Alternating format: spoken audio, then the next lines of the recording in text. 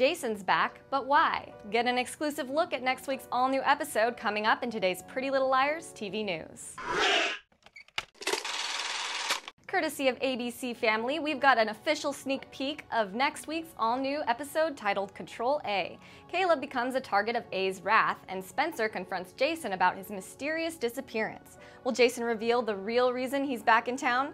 Check out this exclusive clip now and tune into this brand new episode Monday, February 13th on ABC Family.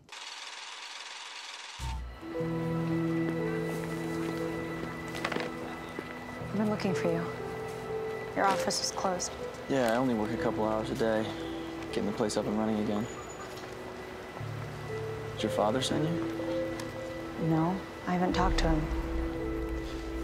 You still don't believe it? I believe it. That's why I haven't talked to him. I haven't talked to anybody about this. Well, you better talk to your dad.